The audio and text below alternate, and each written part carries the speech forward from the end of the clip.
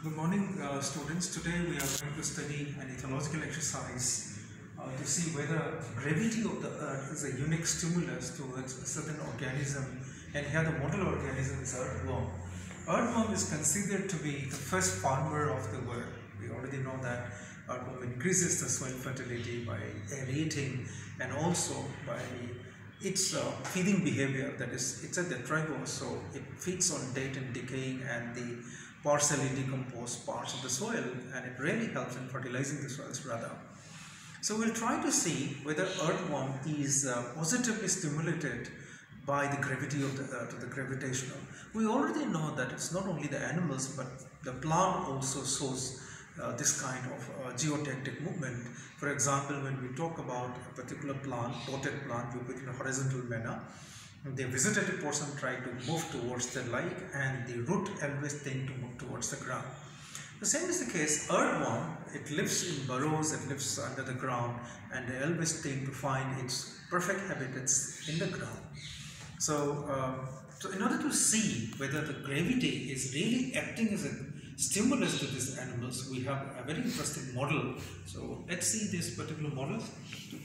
First of all, we need a cardboard paper of 10 inch by 10 inch, or you can do a smaller one too.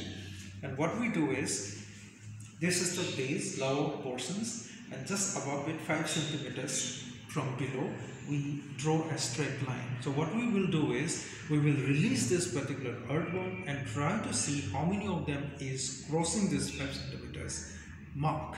So if that animal is moving, if an earthworm is moving above the above this line, then we say that it is positively geotactic, or the geotaxis movement is shown, and if it is not, we will not consider it.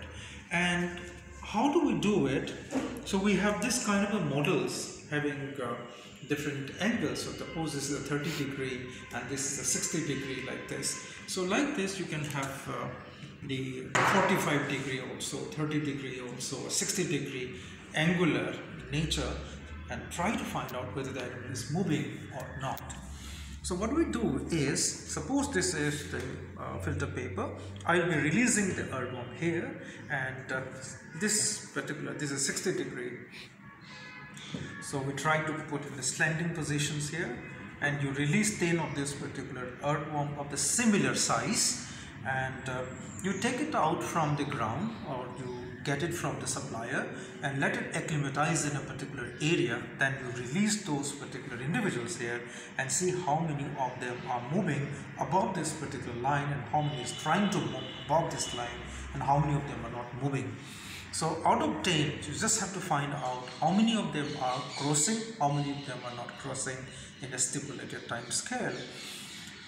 We make this a cardboard paper because it's slightly rough, and the color is earthy in nature, so it mimics the natural conditions of the earthworm.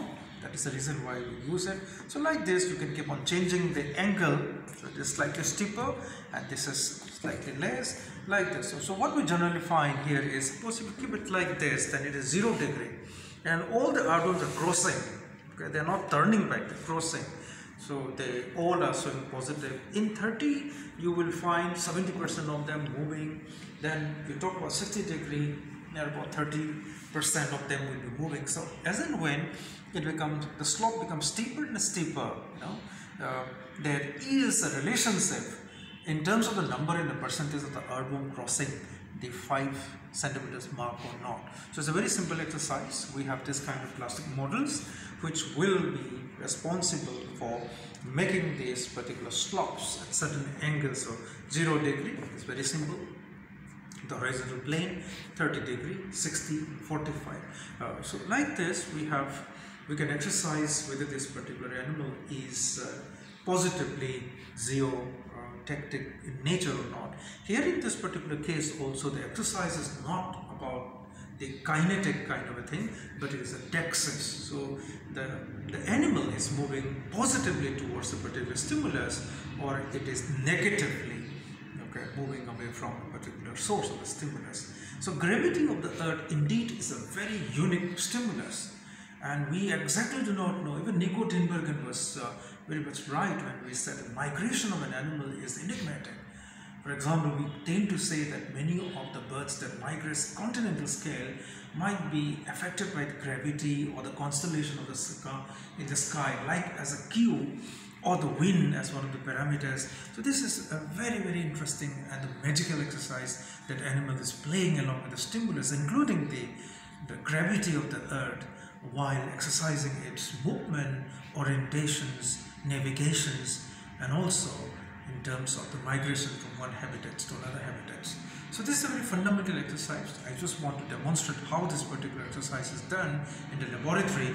So you can still improve upon this particular exercise and the way that it has been conducted, but this is one of the very fundamental exercise. It can be meaningfully used to understand the the positively moving of the earth towards the gravity of the earth. So why they are moving towards the ground? Because they get their food items, they get their habitats, their home, the shelters. They also could prevent from the predators if they are there in that particular habitats, right? So animals moving towards a particular stimulus is associated with its survival importance. Thank you so much.